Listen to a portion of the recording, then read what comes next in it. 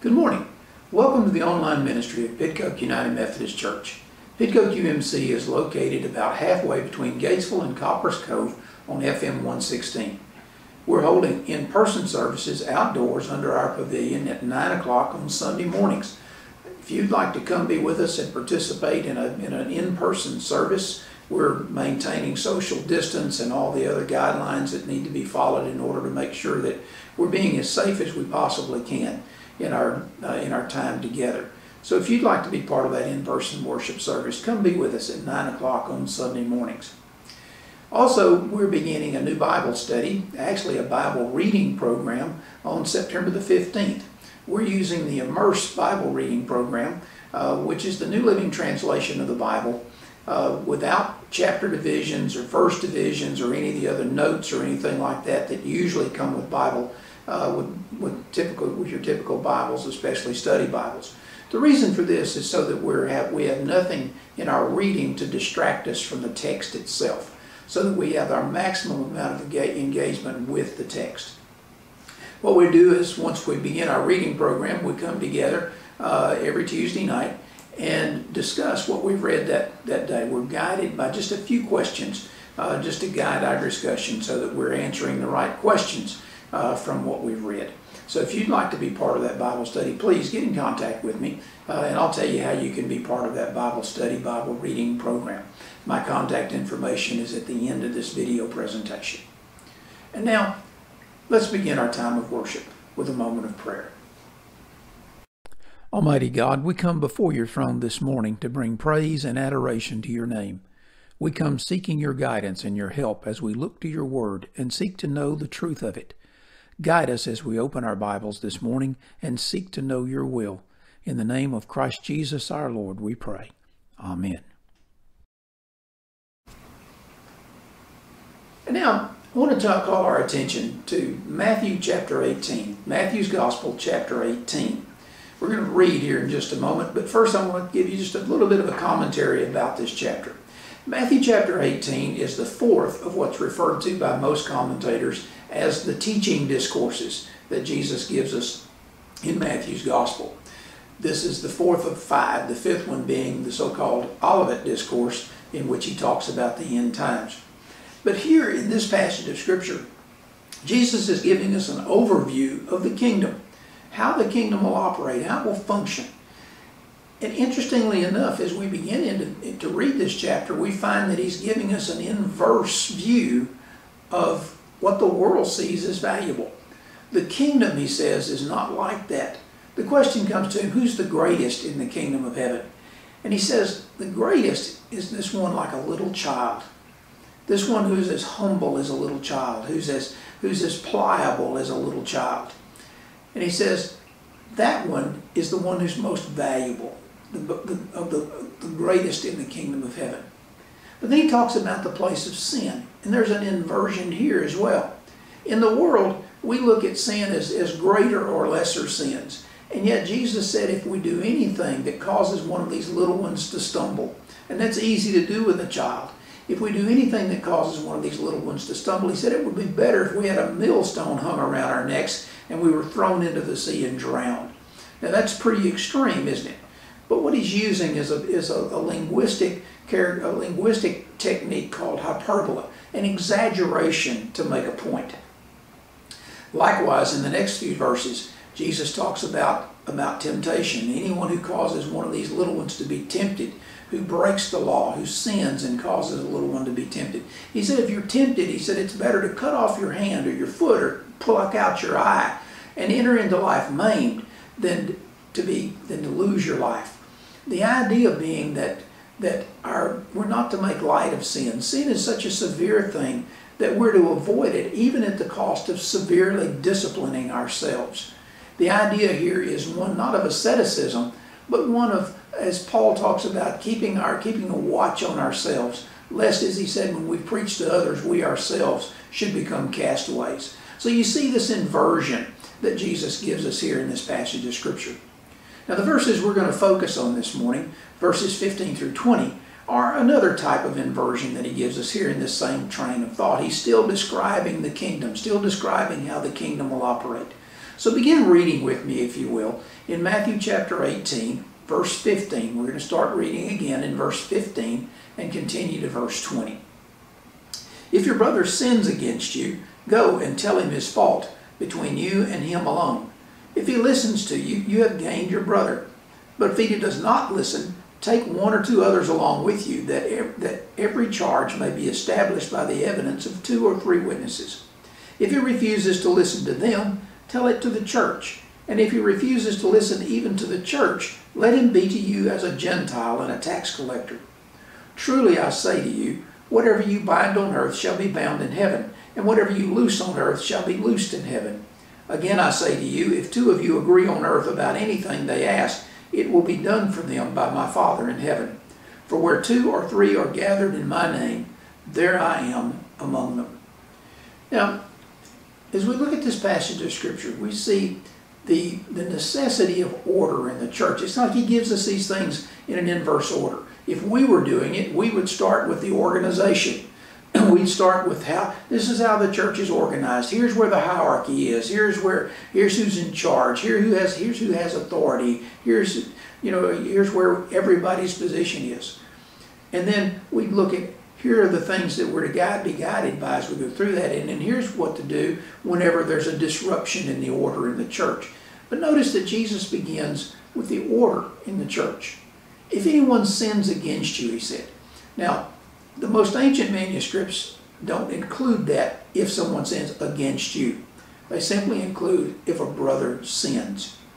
Now, I don't believe the newer translations do any damage to the context, but simply to say that the focus here is on one who's departed from the faith in the sense that they've broken God's will. They've gone against the teaching that they've received, either from the Old Testament teaching, which would have been the focus in that day, or the teachings of Jesus and those who came after him, writing in the New Testament. As we look at this, we see the focus here is not on the sin, but on restoring the one who sinned. The idea is to go to that one, to bring that one's attention the fact that they've created an offense. The idea again is not to straighten them out, but it's to give them the opportunity to look and see where they've gone astray and to repent of that and to be restored. I believe the reason why you go by yourself first is to avoid embarrassing that person, so that they're not defensive in the sense of having to defend themselves before the church, but they have the opportunity to say, oh yeah, I see what you're saying, because many sins are committed out of either ignorance or neglect, just pure carelessness. But then if the person still won't be persuaded, then the idea is to take back 1 or 2 others with you, people who are like you, concerned about the welfare, concerned about the well-being of that person. Again, not trying to straighten that person out, because we realize that we can be tempted and go astray just as easily as anyone else. But we're in good faith trying to help that person be restored into full fellowship, first with the church and then with God. That person still won't hear 2 or 3. Then you take it to the church as a whole. Not in a sense of a judicial type of a setting, but in the sense simply of coming to the church and the church saying to him, please, reconsider what you're doing, consider what you've done. Come to that place where you recognize the fallacy or the sin in what you've done, and repent and be restored. Again, the idea is on restoration. Remember, Jesus talked about in the passages prior to this, he talked about the 90 and 9. We know that from Luke's gospel, how the shepherd had the 99 sheep, the 100 sheep, and one of them was missing. And he left the 99 and went to find the one that was missing. And he talks about the rejoicing in heaven over that one sinner who repents. Here, the story is used in a slightly different way, saying to us that one is just as valuable as the 99 who reside in the fold. That God will go to great lengths to restore that one to the fold. And then he goes into this thing of restoring a sinning brother or sister. Again, it's an inversion. in our eyes, one who doesn't want to stay, one who doesn't want to follow the teachings of the church, one who doesn't want to remain in sound doctrine. He's like, well, let them go. And yet, God says, no, that one's important to me. Do everything you can to restore that one, to help them come back to where they know they need to be. But then he says something quite interesting. He said, what you bind on earth will be bound in heaven, and what you loose on earth will be loosed in heaven. Now, back in Matthew chapter 16, with Peter's confession, when Peter said, you are the Christ, the Son of the living God, Jesus followed that by telling the disciples, speaking to Peter, that he was going to give him the keys of the kingdom, and whatever he bound on earth would be bound in heaven, and whatever he loosed on earth would be loosed in heaven. The idea being that Peter would have revelation or have wisdom to know what was acceptable based on the teachings of the Scripture and how God wanted those Scriptures interpreted, so that he would know what the application of those Scriptures were and where that particular application was appropriate in a given situation. Here it's more of the sense of giving to us the idea that once we've dealt with this person, to make a judgment to say, have they really repented? Do we retain that person's sin? Do we bind that person's sin to them? Or do we loose them from it? Do we accept their repentance? This is not for us to do. It's not our responsibility to judge. It's simply our responsibility to judge not to judge, but to discern, that's a better word for it, to discern whether or not this person has truly repented and come back to that place where they're supposed to be. Come back into the fellowship, first the fellowship with God, and then the fellowship with the church. And then he says something else interesting. He says if two of you agree on anything, he's setting a minimum here. This idea of agreement is to ensure that we're not praying selfishly. And we're not praying something that's just for us, but that we're praying something that others also see the value in, that others agree with us on. And then he talks about how two or three being gathered together gives him a place to be right in the middle of us.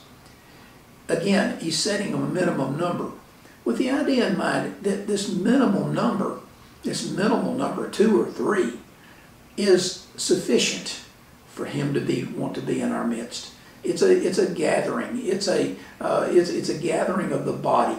It's a gathering of those who are following Christ. They're those who are agreed on doctrine, who are agreed on the will of God, who are agreed on the direction that they should be going, so that they're open to receiving the witness of Christ in their midst. As the Holy Spirit speaks to us, again, discernment plays a huge role in this. So we see in these three instances, we see first of all order in the church. Then we see discovery. Discovering what God is trying to say to us in a particular situation. Are we really being fair to the person that we're talking to about their sin? Are we hearing and understanding what they're trying to tell us? Are we receptive to their willingness to repent? You know, we live in a day and age when to make people guilty, it seems to be the thing, to own people, to make them own up to some comment they've made or some past action that they've done, without ever giving that person the opportunity to be forgiven. What Jesus is saying in these discoveries is you have the opportunity to forgive, to extend God's forgiveness to that person, to be the active agent, the visible, tangible agent of forgiveness to that person who wants to come back and be restored to the fellowship of God's people, who wants to be restored to fellowship with God. If we're going to be the people of God, we need to understand what that means.